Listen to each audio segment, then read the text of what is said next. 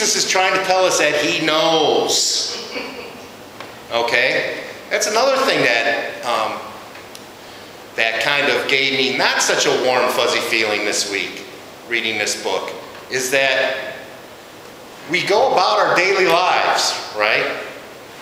You know, we all have so much to do. I am working on my old decrepit Victorian house trying to get this room done before cold weather sets in, where I have to strip the woodwork and I have to refinish the woodwork, and I'm going to have to install this pellet stove in the corner, and I have to put a new ceiling in because somebody messed up the ceiling in the past. And all this work to get this room done before I'm shooting for the end of October.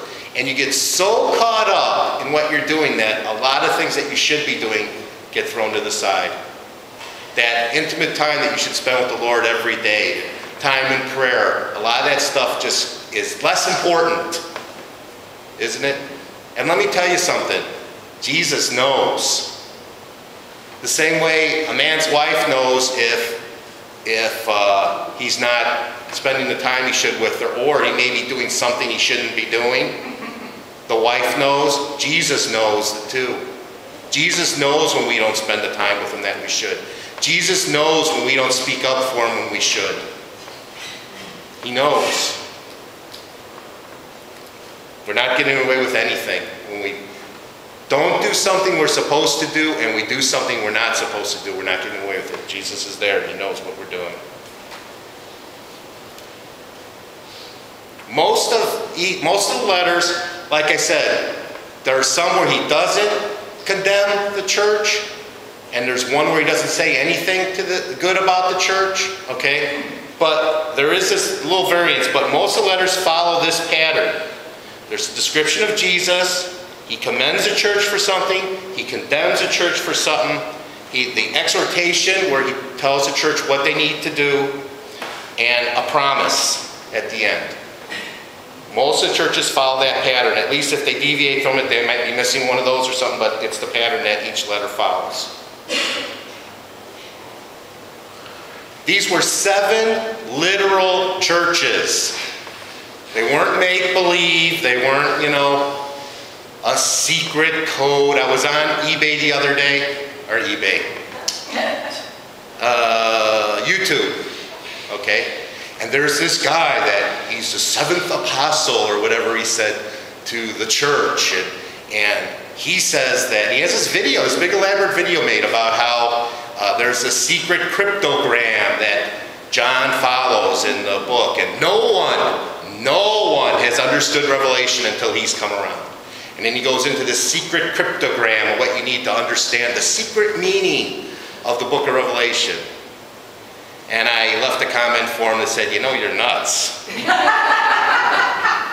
There is no secret cryptogram, and you may be a prophet, but you're a false prophet, because the book of Revelation is understandable. So we need to understand that Jesus is talking to 7 literal churches. And when you read the letters to the 7 literal churches, you see modern churches in those letters. There's nothing new under the sun. We still do the stuff the good stuff that the churches were doing and the bad stuff that the churches are doing. It's our human nature, and we still do it. That's why we can learn so much from these 7 letters that affects us personally, because you can look at that and go, hey, that's Jackie that does that. I know Jackie does that. And hey, wait a minute. Barb does this. And wait a minute. Oh yeah, I do that. Okay? That would be the good thing for me, the commendation one. But yeah, we will see how these things we still continue to do. Now there's an interpretation of the letters that Cliff touched on in his long sermon last week, called the historical prophetic interpretation, where each church represents an age in the church age. We're going to touch on that just to show you what it is. I don't really buy it. It's a secret message type of thing in there, but you can see a correlation between the different stages of the church within the church age, and it might mean something, it probably doesn't, but we'll just touch on that as we do each church. The word Ephesus means desired. Okay?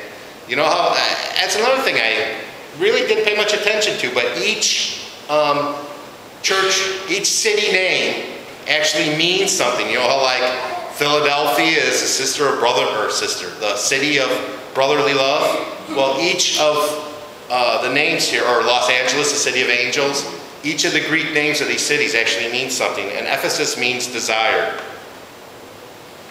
Now in the historical interpretation, it represents the apostolic church from 30 to 100 AD. Okay? Now Ephesus was a capital of the Roman province called Asia. Not Asia like we call the continent now. There was a province there called Asia, and it was the western portion of Turkey. Okay, so this was actually a capital city. John lived there before and after his exile, and church tradition tells us that he was the pastor of the church there. It's hard to think of John who walked with Jesus as a pastor, but tradition tells us that he was pastor there before and after his exile again. It was the site of the temple of Artemis, okay, which was one of the 7 ancient wonders of the world. It was the Pantheon is about 225 feet by 100 feet, which still exists in Greece today. And if you've seen it, it's this big majestic building with 58 columns. The Temple of Artemis was 425 feet by 225 feet and had 128 columns.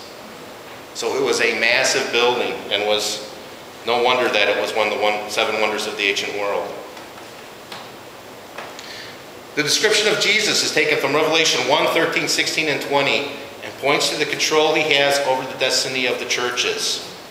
Let's just look at that really quick. Revelation 1, 13. And in the middle of the lampstands I saw one like a son of man, clothed in a robe reaching to his feet, and girded across his chest with a golden sash. 16. In his right hand he held 7 stars, and out of his mouth came a sharp 2-edged sword, and his face was like the sun shining in its strength. And 20. As for the mystery of the... Oh, and that's when it explains what the 7 stars and 7 lampstands is. But that's the description of Jesus that he begins in the beginning of the... That he uses at the beginning of the letter. The one who holds the 7 stars and walks among the 7 lampstands says this. Okay?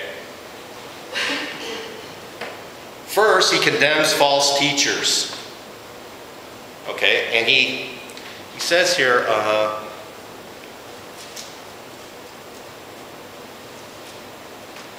that you put those to the test who call themselves apostles, and you condemn them. How often do we in our church today accept false teachers? Just the Christian world is swimming with false teachers today. Just all over. And we want to have this attitude where we tolerate it. And it's easier to tolerate it than to speak out against it. I was on YouTube again the other day. You know, I have to say there's a wealth of information on YouTube. Some of it's just total garbage, but people have really produced great stuff and posted it on there. And there was a video of a guy standing outside of Joel Osteen's church preaching the gospel as people were leaving. And you know why? Because that guy realizes that Joel Osteen is a false teacher.